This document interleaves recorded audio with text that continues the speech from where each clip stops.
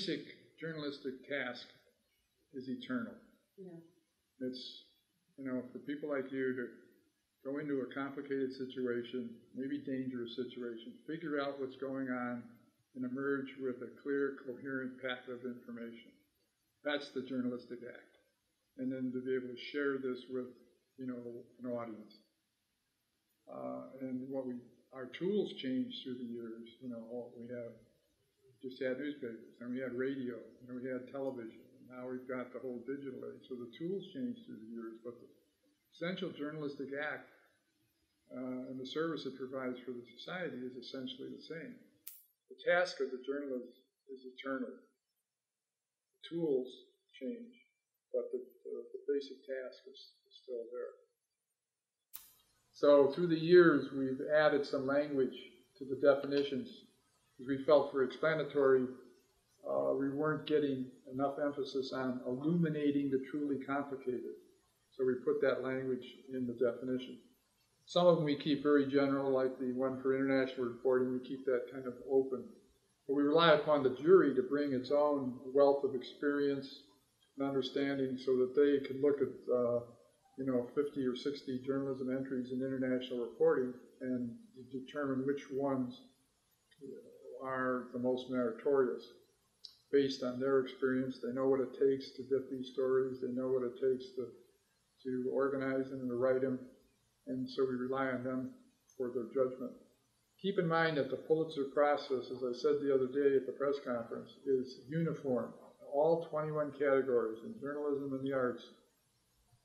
There's a jury in each one of these categories, and that jury's task is to come up with 3 finalists, no more, no less, and without a statement of preference. And these 3 finalists in all 21 categories go to the Pulitzer Prize Board, which spends weeks reading all this material, getting ready for its annual meeting. And then the board goes through each one of the categories, considers the 3 nominations, and then makes a decision. And sometimes they decide to give no award. This year in one of our categories, feature writing, it considered the 3 nominations, discussed them at length, had votes, but in the end, no single one got a majority. You have to get a majority vote in order to get a prize. So it was late in the second day. We'd been meeting for long hours, and it was decided that there was no majority, so let's move on. So no prize was awarded in that category. Well, yeah, the fascinating people, the challenge of the job. We're entrusted with the most important institution in America, maybe in the world, when it comes to journalism integrity, the quality of journalism. We do 2 things basically. We honor excellence in journalism, in books, in drama, and music, and we also seek to elevate these professions, make them better. In journalism, for example, we feel that the awards can become very important teaching tools for other journalists. They can go and look at these, they can see what won awards, they can see what really great journalism entails. Every year we have some terrific work that you just shake your head at how wonderful the work was. So many of our prizes, if you look at it, they relate to the watchdog of the press, of journalists, the watchdog, calling to account powerful institutions, the government, major corporations, other holders of considerable power in society. And that's a function that I think the founder of the Pulitzer Prizes, Joseph Pulitzer, was himself famous for, and which we've continued through the years. And it's probably it's clearly one of the most important functions of the Pulitzer Prizes. The other thing is that, when you win a Pulitzer Prize as a journalist, you're not just joining other journalists, because the Pulitzer Prizes have gone to great authors, Faulkner, Hemingway, great playwrights, great composers, great dramatists, O'Neill, and people like that.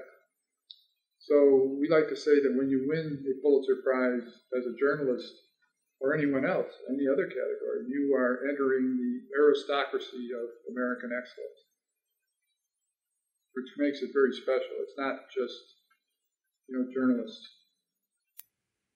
Or the qualities for a good journalist, as opposed to a Pulitzer Prize winner, which should be a good journalist. Well, it should be someone very curious, someone very tenacious, someone that loves to dive into complicated topics and who is very good at dealing with people, knows how to get information, and then can put together a very compelling story, be a really good storytelling. And today that means not just being able to research and write, but also to have some knowledge of digital tools. Even if you don't know how to use all the digital tools, at least you have a kind of digital mindset and see the way with the video or interactive graphics and so forth. I like to say what we need to produce out of our journalism schools are what I call, this is a complicated term, I call it tradigital journalists.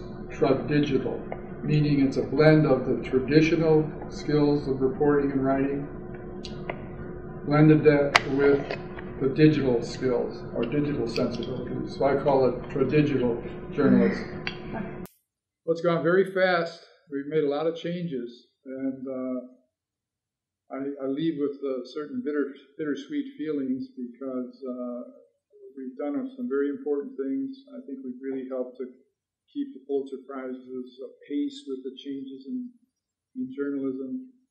We've brought them more deeply into the digital age.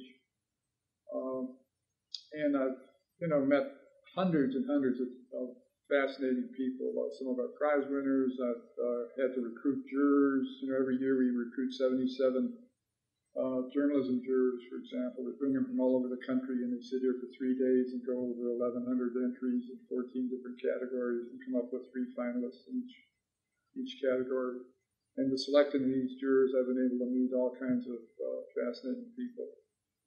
So, other thing I noticed, as soon as I became the administrator of the Pulitzer Prizes, everybody returned my phone calls. And it wasn't because I was any smarter than I was a week earlier. But so I think when I leave, I'll probably have trouble getting my phone calls returned. We'll see.